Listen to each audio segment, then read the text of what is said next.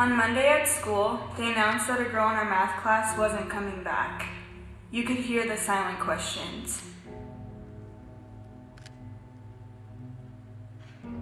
She was perfect, wasn't she? Or were we too blind to see?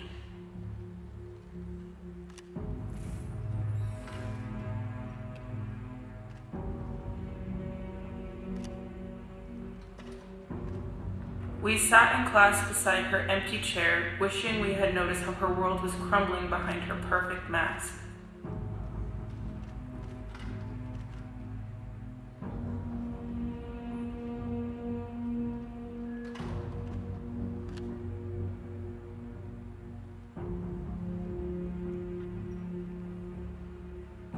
"It's just a chair," said the teenager with a perfect life.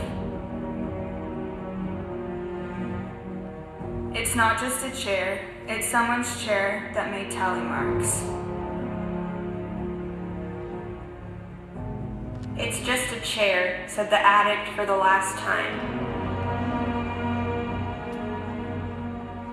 "It's not just a chair, it's someone's chair that took pills."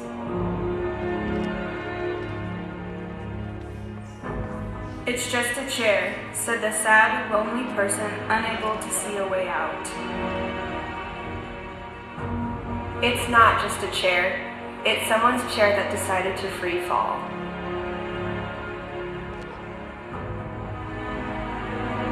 It's not just a chair, it's someone's chair who felt most alive when closing their eyes for the last time.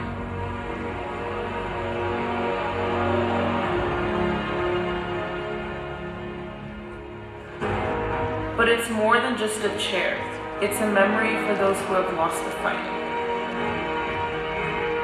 It's an eternal memory for a lost generation. You see, it's not just a chair, it's an empty chair.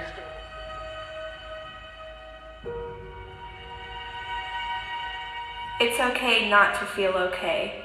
It's okay to ask for help.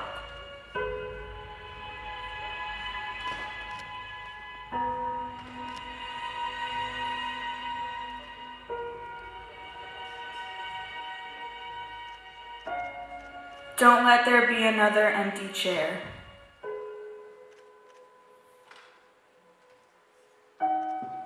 Everyone says destroy what destroys you. Are you the thing that's destroying you?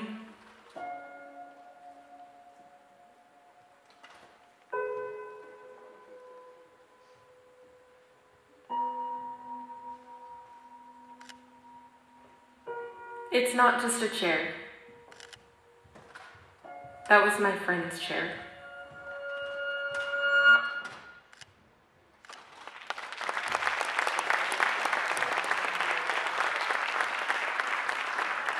Bardzo serdecznie dziękujemy Karolinie.